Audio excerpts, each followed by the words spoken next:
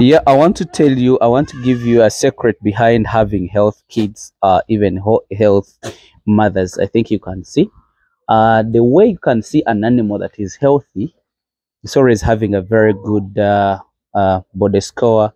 He has a very healthy a body, even the eyes. I want you guys to be looking at the eyes of animals. It's one of the things that you can determine whether this animal is healthy or unhealthy. Unfortunately, I have no sick animal that I would really show you. I think you can see the guys are all healthy, mostly even these kids, because most of you people are starving to have having animals that are really not healthy and not good. That's a Kalahari as well. I think you can see it's a good one. But actually, I want to explain to you how I do my things to make sure that I have healthy animals, like the way you see that. That is what I'm going to explain to you. Yeah. How do I do to make sure that I have healthy kids? How do I do to make sure that I have healthy animals?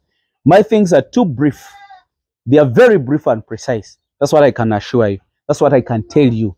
The fact is, these are the best things that I always do to make sure that my animals really look healthy. My animals live on free range. But for your example, if you're feeding your animals on zero grazing, it is the best. But the fact is, mine are on free range. But how do I manage those goats to really look very healthy, like the way you see? I'm not just bragging, but I want to show you. And you see how healthy goats looks like. I think you can see. The cameraman can even show you this. Those are all very healthy animals. You get it? This is around 4 months, but it seems that even wants to come on heat because I can see how dirty it is. That's how you can determine an animal that has been bred. But actually, I need to explain to you the way I do my farm to make sure that my farm still looks healthy. Where I am, it's a flock of boas. That's why you only see brown head and white bodies. This is what I do basically. My animals in my land, I always don't actually I don't have these fodders, the high fodders like the way you see Caliandra. I don't have the acacia albida, the acacia umbrella trees. I don't have all those. Why? Because by the time I bought this land was owned by guys who are doing they call it what do maize planting. So when you're doing maize planting, you cut all grasses. So they used to cut all trees, all shrubs, and the land stayed bare. What does that mean? That means that my animals are not going to be browsers. They are going to be the grazers, and that affects animals a lot. A lot. Actually, that's the reason why in Western Uganda, they no longer have heavy goats.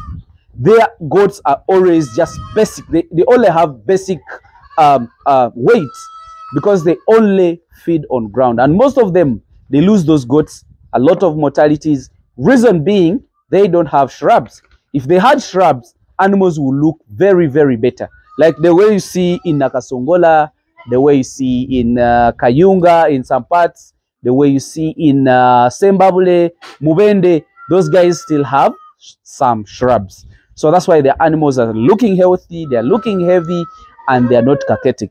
So the reason behind my animals looking like this when they are feeding on ground, they're doing grazing, is because I deworm them. Instead of deworming those animals after 3 months, I always deworm them every after 2 months. These kids of mine, you people, I'm telling you the fact.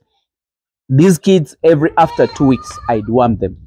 And I use soft dewormers like Liver Fast Diamond. I want you guys to quote me very, very well.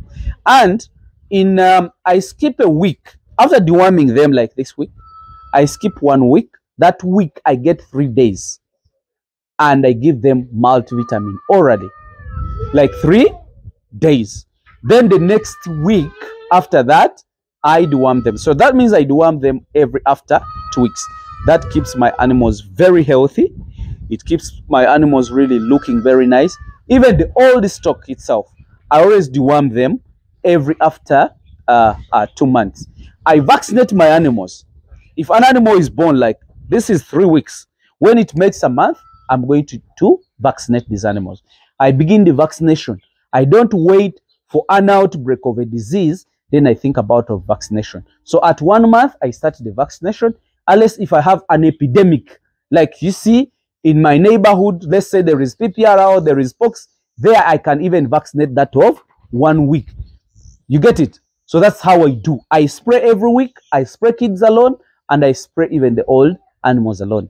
That is the secret behind my animals really looking very, very healthy. So I think you guys, I would like you to understand this, and I would like you to know this. So basically, that is what I do to make sure that my animals are really very healthy.